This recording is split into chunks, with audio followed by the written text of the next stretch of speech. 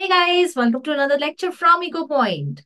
What I'll be discussing today is regarding probability and a specific part to it. We are starting our journey in order to calculate probability under various circumstances. So I'm going to start off the concept of determining probabilities systematically. Previously, we have already worked on the concept building regarding probability. We know what probability is. Probability is associated to relative frequency. It is associated to chance. Okay. In order to understand the concept of determining probabilities, let me start off with an example. During off-peak hours, a commuter train, has 5 cars. Suppose a commuter is twice as likely to select the middle car. So you have 5 cars. So 1, 2, 3, 4, 5. These are the 5 cars in sequence. So the middle car turns out to be the third one. This person is twice as likely to select the middle car as to select either adjacent cars.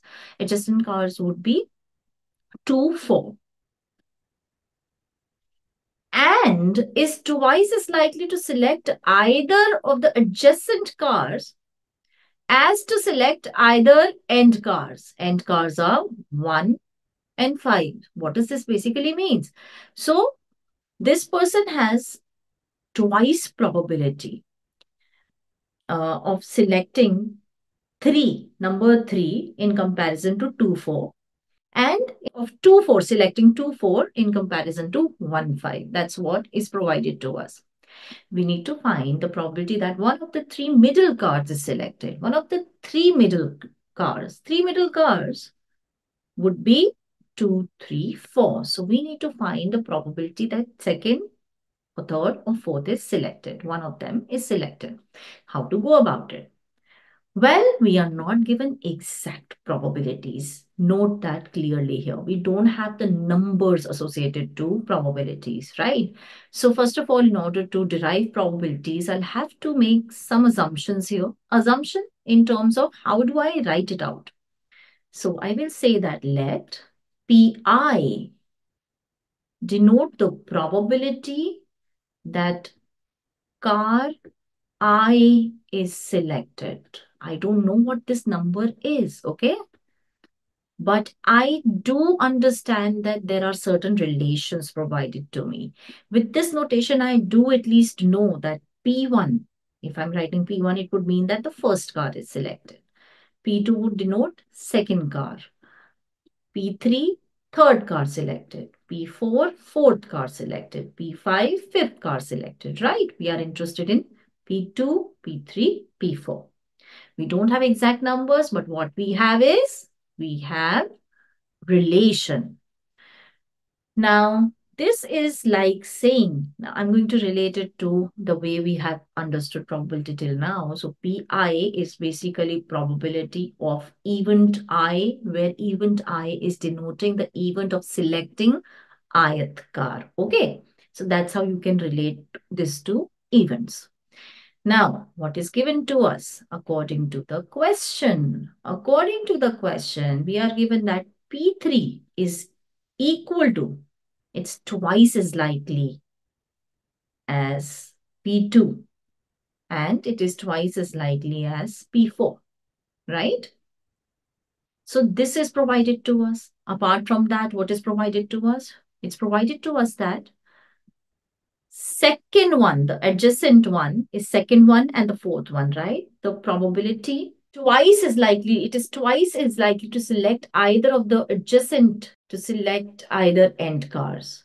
So this would mean that P2 is twice as likely to be selected in comparison to P1. And also it is twice as likely to be selected in comparison to P5. That is the fifth car. Think in terms of car. And P2, this is the same relation also holding true for the fourth car. So this all is equal to P4, right?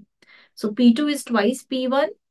That's also equal to twice P5, and that is equal to also P4. Now, this gives us something.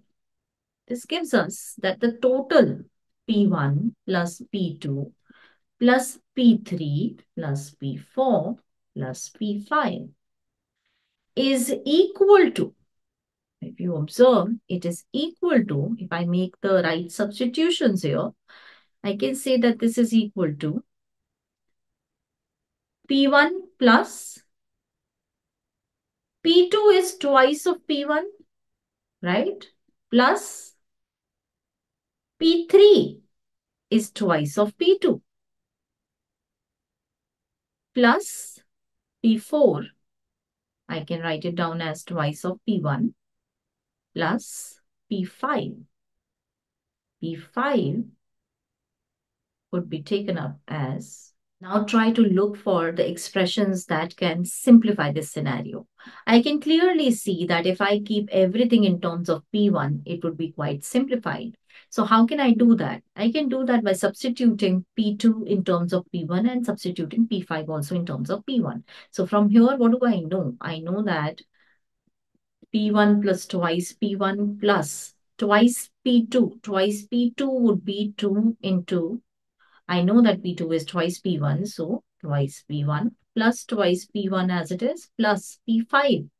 I can take P5 in relation out here. So P5 is equal to P2 upon 2, and that means it is equal to 2P1 upon 2. That means it's just P1, right? So what we can say is that P5 is basically equal to P1. And this, my friends, will give you the sum as 10P1. Try to understand one basic thing out here. There are 5 cars to this train, right? So when we are talking about this question, we're talking about selecting one car for the commuter, right? There are only 5 cars.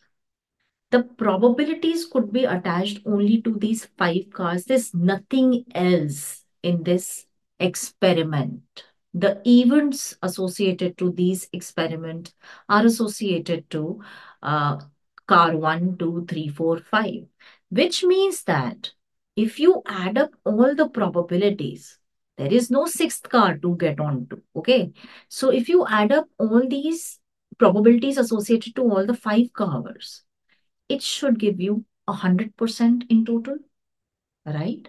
So therefore, this 10P should be 10P1 should be equal to 1.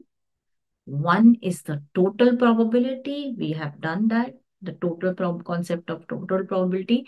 So the total probability should be equal to 1, which means P1 should be equal to 0.1. 1 upon 10, that is 0.1. What are we interested in? The required probability is the probability that this person takes a second car, the person takes up third car, the person takes up fourth car. There cannot be any intersections, right? If you're in the first, second car, then you can't be in the third and so on. So therefore, the probability that this person takes either second, third, or fourth is just the sum of the probabilities here. So the sum of the probabilities P2 plus P3 plus P4. Now you can get the value. Once you have P1, which is 0.1, you can easily get what is going to be P2. P2 is twice P1, that is 0.2.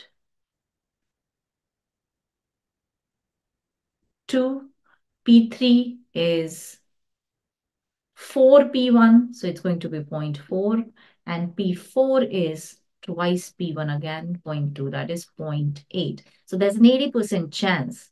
This could be translated as 80%. How?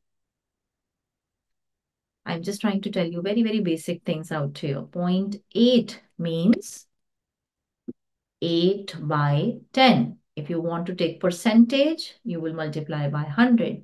So in terms of percentage, you can say that there is an 80%. 80% chance that this person will be taking up either second, third, or fourth.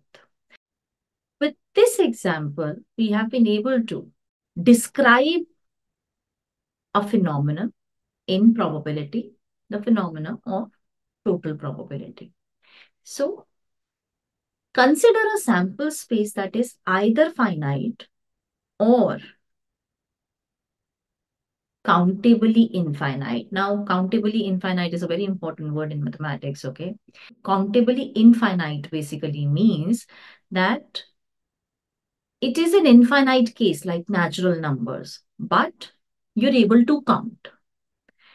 Like the natural numbers, you are able to count 1, 2, 3, 4, 5, 6. Natural numbers are associated to the concept of counting. But that set is an infinite set, right? So countably infinite set is a set which has a one-to-one correspondence to the set of natural numbers. Basically, it means that the set is infinite, fine, but I'm able to count one. I can say first element, second element, third element, fourth element, so on and so forth. So suppose you have evens, even, E2, E3, E4, you are able to say that it's even, first even, second, third, fourth. You don't know whether it's ending or it's not ending. It might just end up somewhere at, say, 100. It might not end up anywhere. It keeps on going on and on and on. Fine. But these are simple events. If they are simple events, no compound events. Okay, simple events, we've already learned what simple events are. Only one thing is happening. Okay, there's no intersection, nothing of that sort is happening. Then the probability of event 1, event to probability event 2, probability event 3, so on and so forth, when you add them up.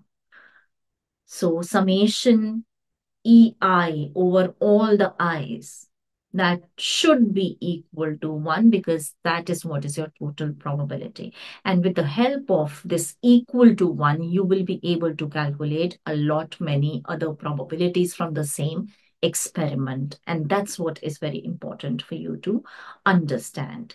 And the similar kind of explanations could be given when you have compound also. You can take help of this phenomena for the compound as well. But with this example, since I had taken simple, events in this example, I wanted to discuss this phenomena with you guys.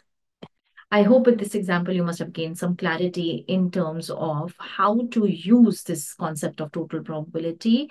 That is, the total probability of all the events, if you combine, should be equal to 1 in these kind of scenarios. Thank you very much.